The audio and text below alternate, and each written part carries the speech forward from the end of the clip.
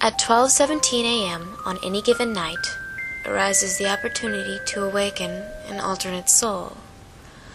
The most common way of viewing them? Through a mirror. It is through said medium that the process must take place. Begin at exactly midnight, by no light but that of a single candle. Stand before the selected mirror.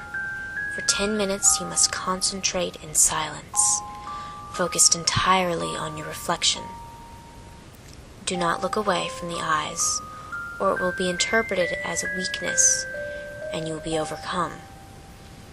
After 10 seconds have passed, you must draw blood to smear in a line across the eyes of your reflection. Doing so will blind it, and you will watch as your own features begin to warp.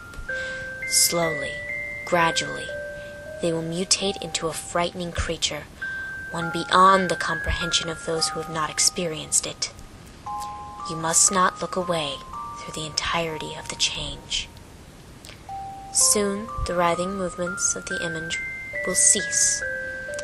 By now, an echoing, inhuman sound will resound all around you.